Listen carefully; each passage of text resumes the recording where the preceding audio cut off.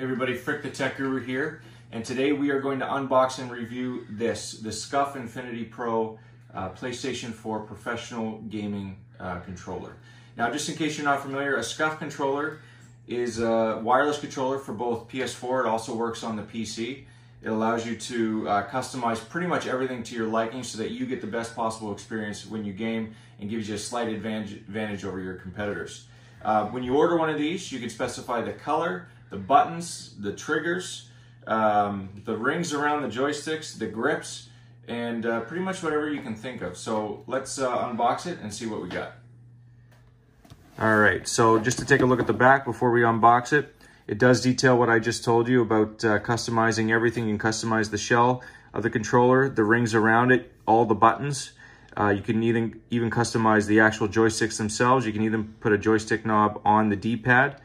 You can also customize your grip. And the good thing about a Scuf controller is it has these two triggers on the back. So if you're playing like first-person shooters, your thumbs are tied up on the joysticks, so you don't have to move them quickly to the square, circle, or X buttons. You can access those buttons right on the back. So yeah, let's open it up. Packaging is really nice. You have the Scuf logo there.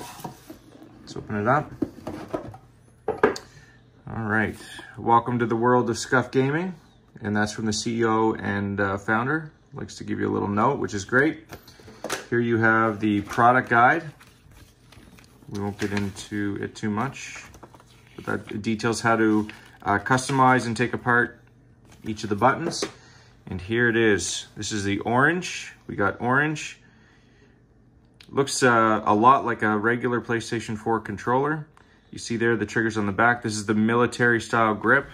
You can tell already that it does have quite a bit of grip. One of the advantages also of the grips that they apply is that it prevents any slipping from sweat. It's supposed to be better if you have sweaty hands when you play.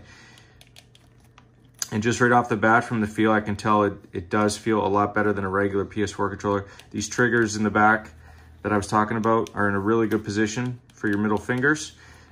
You can also tell that these joysticks here are much taller than usual. Again, they're completely customizable, and they move a lot smoother, and they're a lot more precise. So definitely an advantage in racing games or first-person shooters for sure. One other thing, well, actually, let's take a quick look at what else is in here. We have, I think that's for the joysticks, or this is to unlock. Yeah, it's to unlock the rings around the joysticks. We have a couple extra triggers here for the back. And let's see.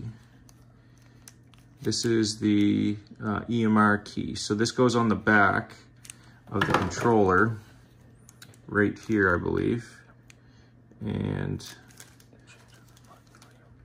yeah, it changes your button layout, so you can customize what these buttons do. Figure it out. If you want to replace any of the triggers, they simply clip right off, and you just slide it out there. We're going to do that right now for both the left and right sticks.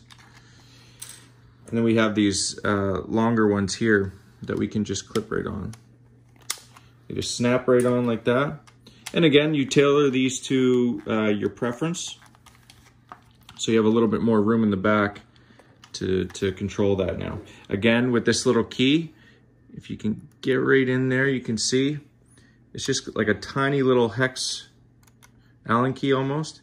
And you can turn this, you can customize how much you have to press it. So now you can see there's a little bit less give. So you can shoot those bullets quicker. The other thing that you can do really quickly, as I showed you, this key here simply goes in here. You turn it. The rings pop off. These again are changeable depending on what colors you want. And then the joystick pops right out and you can replace it with whatever one you want. Okay, so I'm starting with Rocket League because it's the game I play the most of. Not that I'm really any good, but I do find an advantage already to this controller. Number one would be the sweaty hands, because I tend to get pretty intense, and the smoothness of the joysticks. So with racing games or with games like this where you're driving a vehicle, you want to be able to fine-tune your vehicle, and I find it is a lot easier with this. It moves ever so slightly very easily, so it's a lot more sensitive.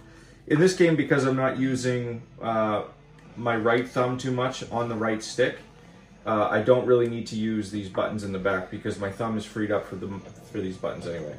But overall, I'm really impressed. The grip seems to help quite a bit too, and the sensitivity of the buttons really helps as well. So let's switch to a first-person shooter, and we'll try that out and see if we have any sort of advantage.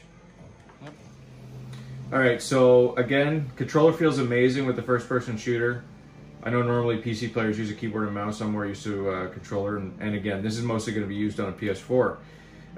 So what I've done with this, since I started playing this game, is I did change the sensitivity of the trigger. So if you look really close, I barely have to press it. Normally you'd have to push that a little more. It shoots right away. Another advantage, again, you're using both controllers on the thumbs. So you have these extra triggers down here with your middle fingers. So now I can jump easily. I don't have to move my hand from one to the other. It gives me a lot more control. I can also crouch right now. And you can change those buttons to do whatever you want with the help of that key. And you can specify that. It's all outlined in the instructions. But overall, I have to say I'm very impressed. This controller here starts at 139 American dollars. You can put a lot more money into it than that if you want to by buying new joystick modules, new rings, new colors. You can get a lot for it. So just keep that in mind. I highly recommend the Scuf controller. This is the Infinity 4 PS Pro. And yeah, it's a great controller. Hopefully you enjoyed. If you have any questions, let me know in the comments below. Don't forget to subscribe and hit the bell for my next videos.